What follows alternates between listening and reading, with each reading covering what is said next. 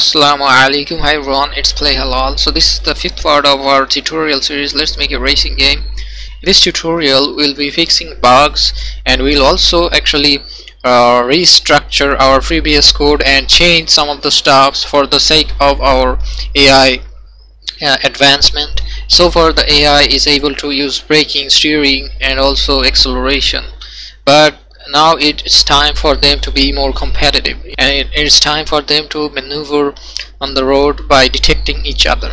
So in order to get a result of that caliber, I had to make a longer tutorial, and this tutorial, I have to say, this is the most hardest tutorial I made. And in this tutorial I'll be doing a lots of stops, and it's maybe intermediate level, but I'll be explaining a lot what is going on and what I'm doing. And by the end of the tutorial we'll have a fully functional car that is able to detect opponent in front of them, and then they can actually decide which way they can maneuver safely. Making this tutorial made me realize how important it is for you guys to actually follow along and follow the journey, but unfortunately there will be a lot of people who don't want to actually watch all the episodes in order to continue this series, and that's why I want to make it simple. I want to share my project files, and you guys can comment if you really want the project file, because if you guys don't want the project file, I won't be sharing it. So comment below, and please enjoy this tutorial. And I have made this tutorial my longest. Please support, comment, like and subscribe, of course. In the world of racing there are two ways you can maneuver your opponent. First is attack. So most of the time you have to attack first, I guess, and then you can defend, because if you're in front of someone you can actually defend your position. So far we haven't touched our defending, but we made a braking system which can later be used as our defensive system, but for now it is not part of our defending. So we made braking and deceleration on the previous episode, and we also made a speed macro, and today I'm going to change a lot of things. But before I do that, let me show you one flaw of our coding, especially with our target location and the distance stuffs that we made. Let me show you the problem. So if you hit play, as you can see, the cars sometimes actually crashes with each other, so they can actually knock each other out of the road. And what happens when they are out of the road? So let's see.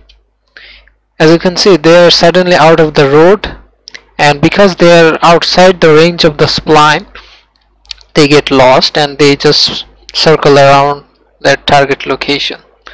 So this is a huge problem in our coding. So in order for us to fix this, we need to actually change the way we are doing things. So the problem is we are depending on our distances quite a lot, and this distances sometimes doesn't work if you are too outside of the road. Let's say I knocked a car really far away, and that car has no way to actually get to the closest location, and even if it reaches the closest location, it might not be angling itself in the correct way.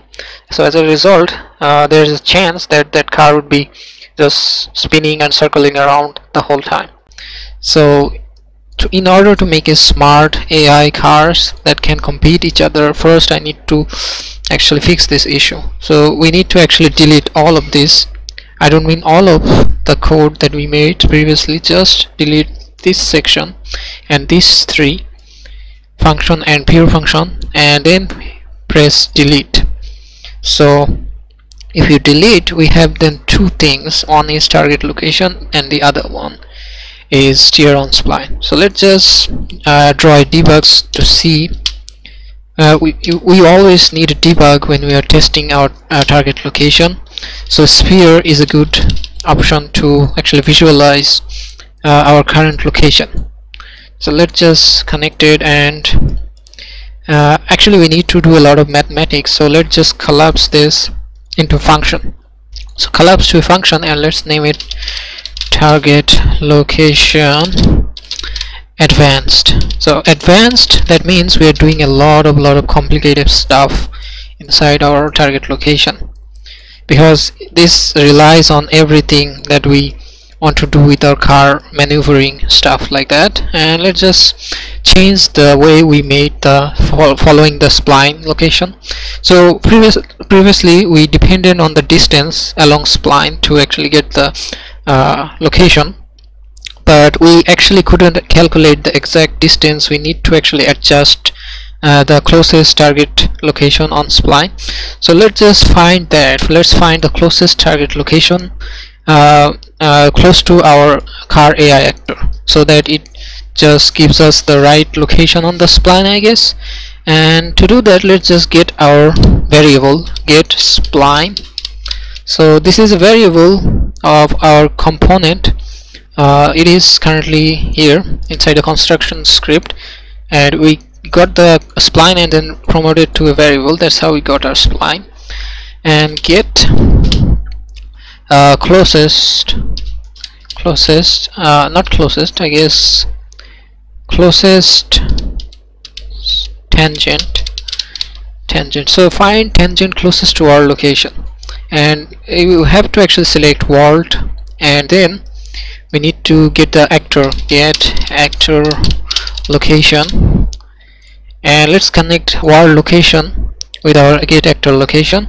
So this is our car AI location, but we have to actually normalize this, normalize to get the closest tangent.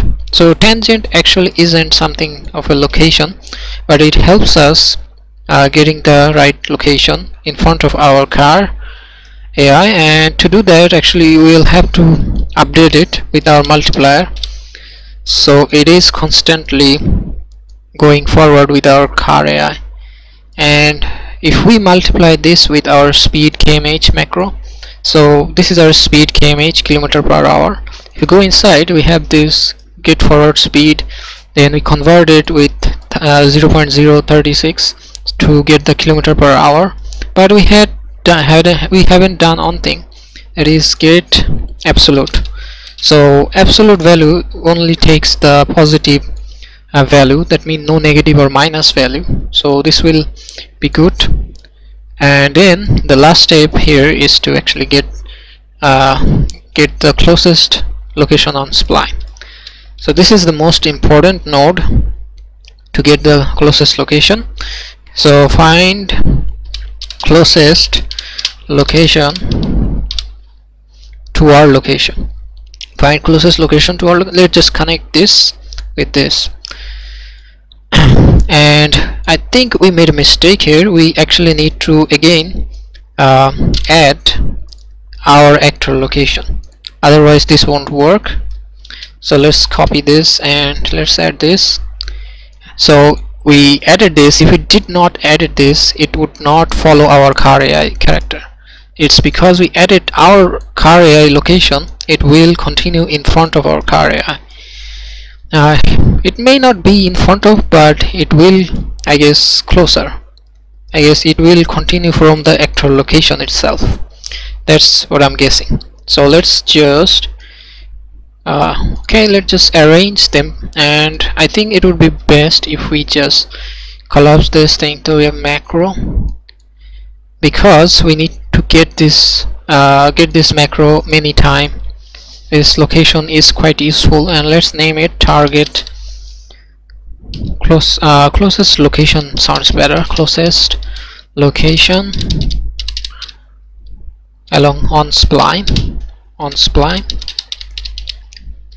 closest location spline, and get inside it. And we need to connect bunch of things. Actually get actor location, let's delete this and let's just expose it with the input. So the same thing here, this one was our actor, so this and this are the same vector, and make a reroute, and we need another output, otherwise we won't be able to give the location. So our output would be called location, and our input here would be called source location.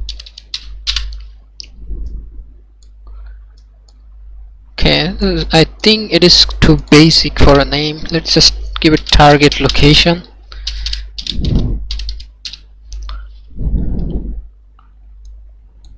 Okay, now we have it, and let's just connect this to see if it does work or not. So if we connect this with this, and we actually need to get the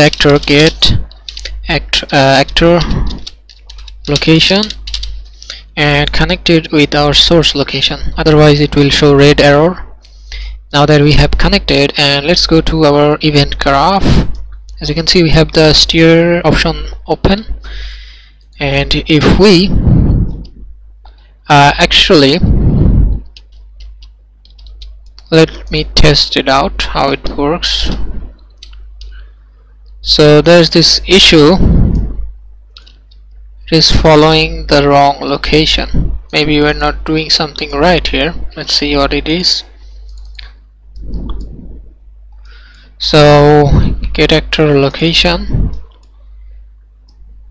Okay, we need to set the coordinate space to world. So this is a small mistake. Hopefully this will fix the issue, and let's see how it does.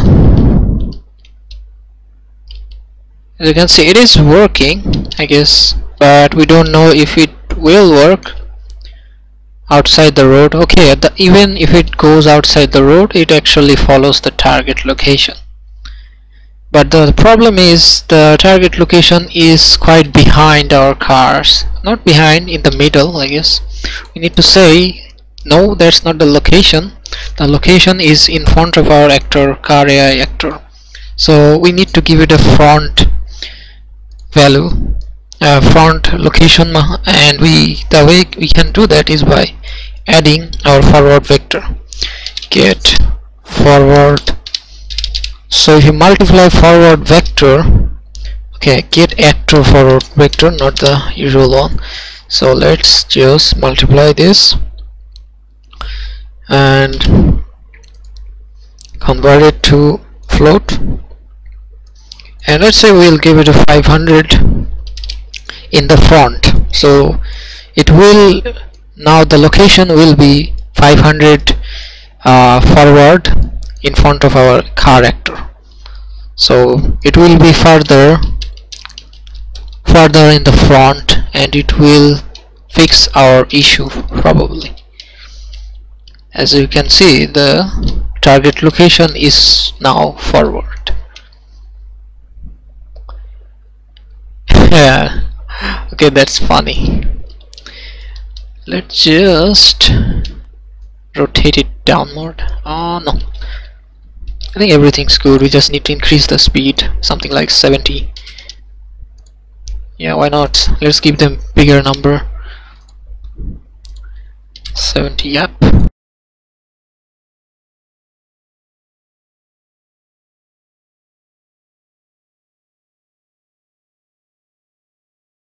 So for the braking system, we were previously working just fine, and because of that braking, it's just not jumping properly, I guess. But pretty much it is following the road, and there may be just too much circling, but they're still able to actually I guess we can fix this issue quickly. We are multiplied by 500 if we get our speed kilometer. So this is our speed, and if we multiply with our speed, let's see what happens. And let's see if it does fix the issue. Okay, the speed is not multiplied. We need to give it a better number, like let's say we give it something like 12. So hopefully this will fix the issue. Yeah, it is much better than before.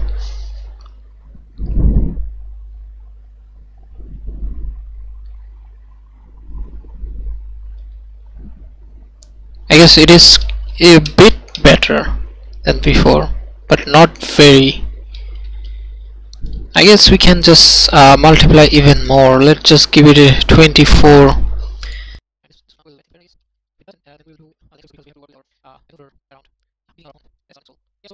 As you can see, it is not circling like before.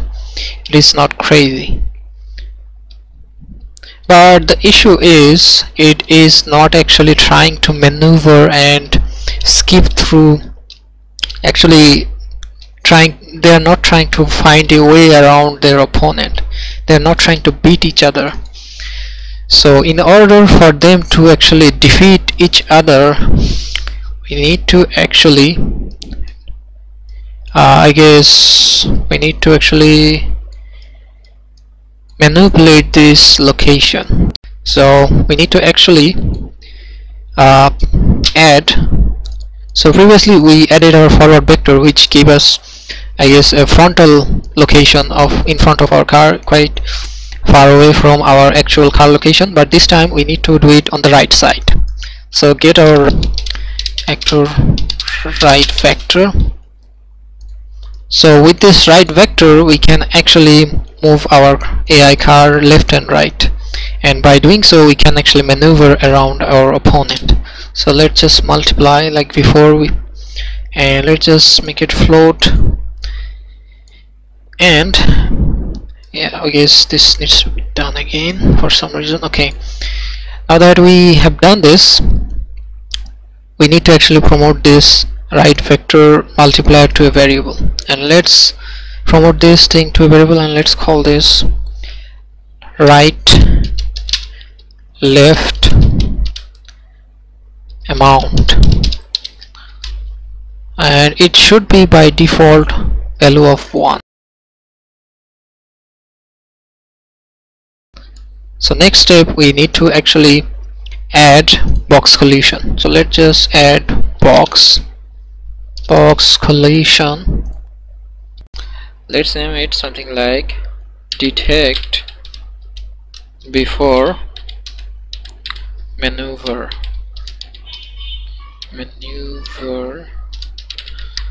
The detect before maneuver is a box, and we need to actually place it in front of our slowdown, and let's just make it bigger and wider, and this should be, and the other ones will be smaller from now on, and the brake here will be smaller as well. And what we want to do here is that we actually want to add event with our detect before maneuver. We want the begin and end overlap, both of these. Let's get it, and we have both of this. Now we need to set a condition with our speed. Let's say if the speed is greater or equal to 20, then yes, we can maneuver our opponent. So this is the requirement. It has to meet the minimum speed, otherwise it can't maneuver. And now we'll have a boolean, and we call it should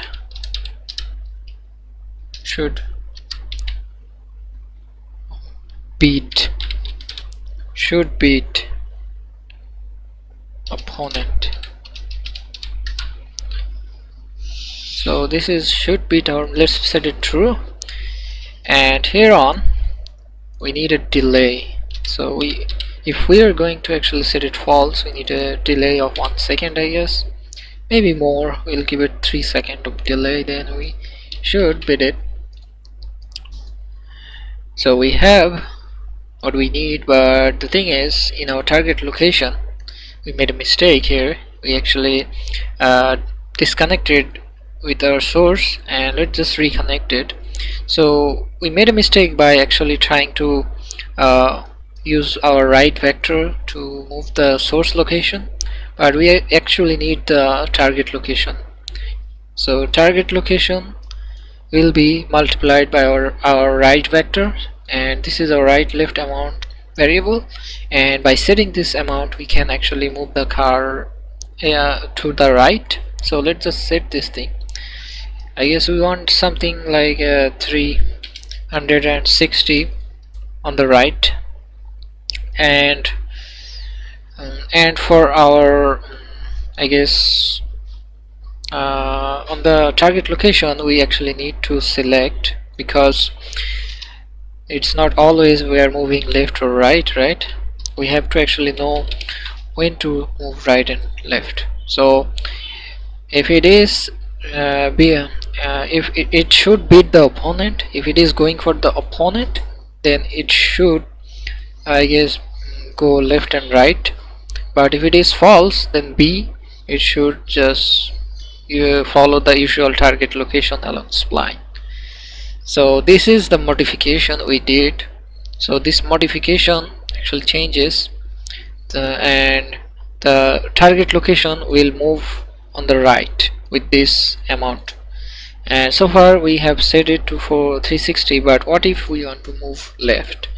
So this is quite complicated, but let me show you how you can actually know which direction you have to actually move in order to maneuver your opponent. So to do that we actually need our opponent location, and the opponent location has to be somewhere with our actor location. So let's just get actor location,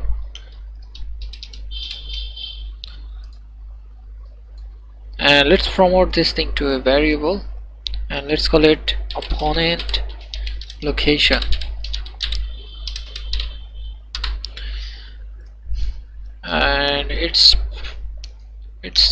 I guess when it is set our opponent location, we need to actually calculate distance between our opponent and our left and right side.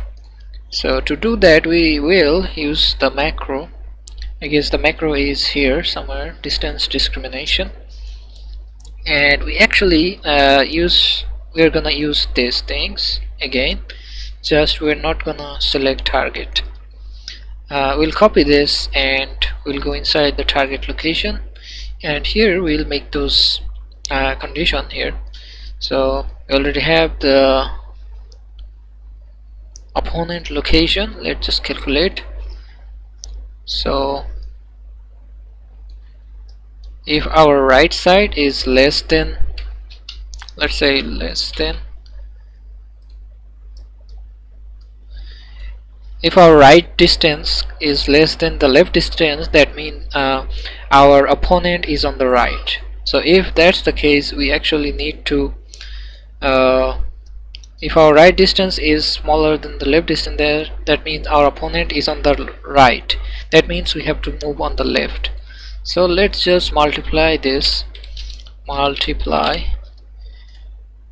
multiply this, and let's just select float, and if we add the boolean, it should be moving on the right, I guess. If the right distance is okay, I think I'm confusing something. If the right distance is smaller than the left distance, that means our opponent is on the right. So if that's the case, we have to actually move left, and to move left we need -1, and if not, then we have to move right with 1. So this will multiply our value. If it is 360, then we will multiply it -1, it will become -360, which means it will move to the left. So let's just convert this into a macro, collapse it to macro, and name it opponent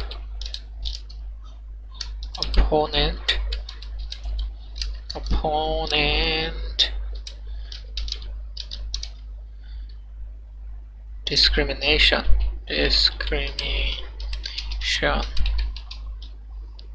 Opponent discrimination, why not? Distance discrimination, and this is opponent discrimination. I think it would be better if we name it, if we add distance, yeah.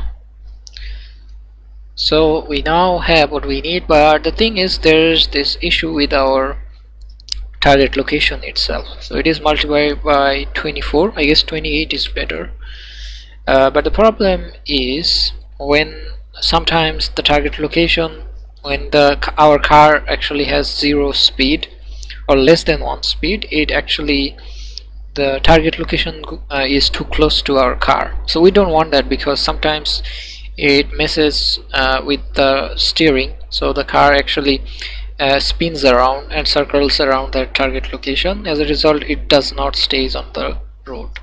And to fix this, we actually need the speed kmh. So we need to actually get the speed to less than 1.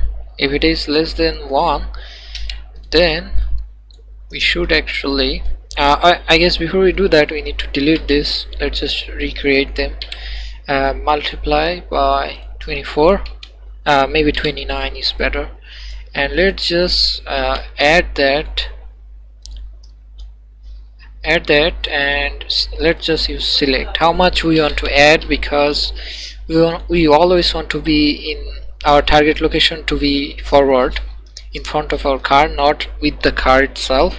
So let's just add a big value of 1500, and if it, of course that will be added if the car is slower than 1 km/h, and if it's fast enough, if it is accelerating above 1 km, then it should be added 0. So there's not much to see. Let's just add this with our forward vector, which is adding to our actual location, and then we need to change this thing, because it is currently distance discrimination updating every frames per second, because we are inside the target location, which is connected to tick. So let's just cut it, and we'll go to event graph, and here on we'll just make a new variable, new boolean. So let's just fix the okay, it's good. And now we need to actually get that macro distance opponent discrimination. Let's promote this into a variable and call it decide left or right. So this one should be here. Okay, we already have it. Why are we trying?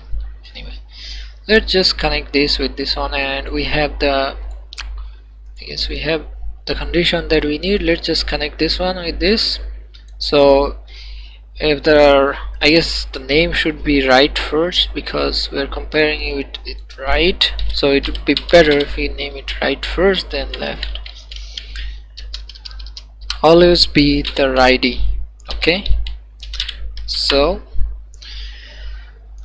now what we have is, if the, let's say opponent, look, where is the distance opponent discrimination?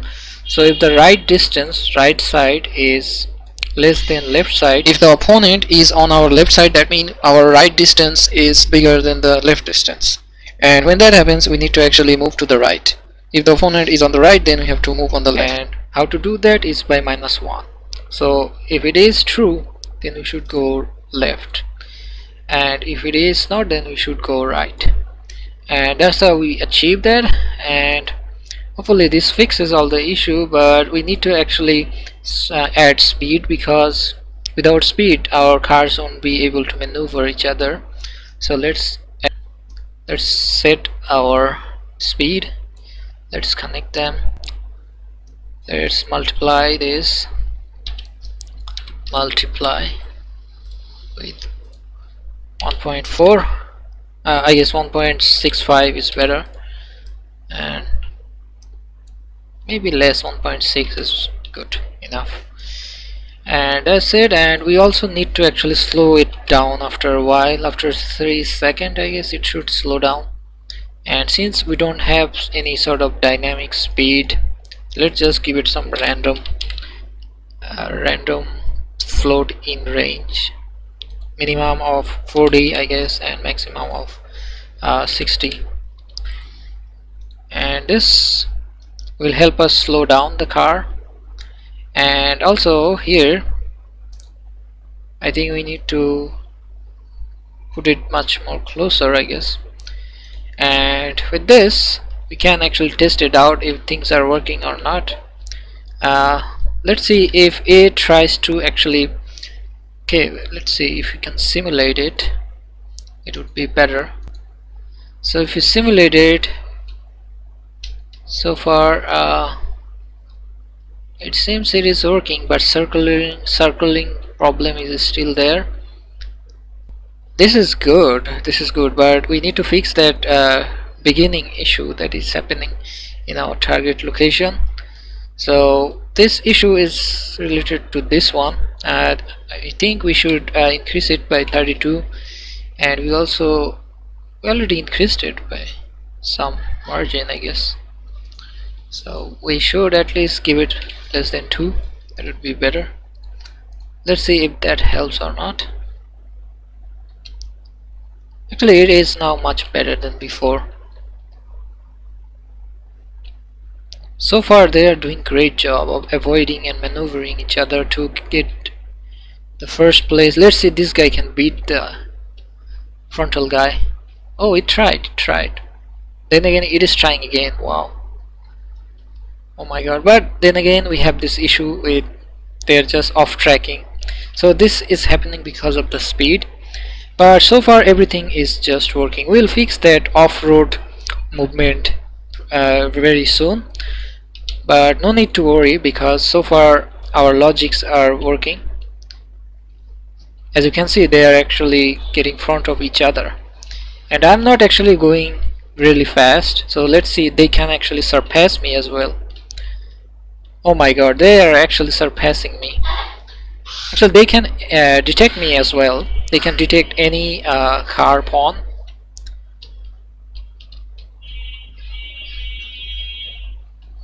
They're so smart.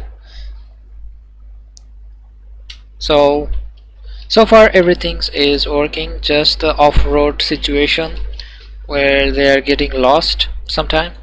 So we'll fix that issue in the next episode, and we'll touch on dynamic speed, acceleration, and also we'll fix other stuff. Until then, bye bye bye.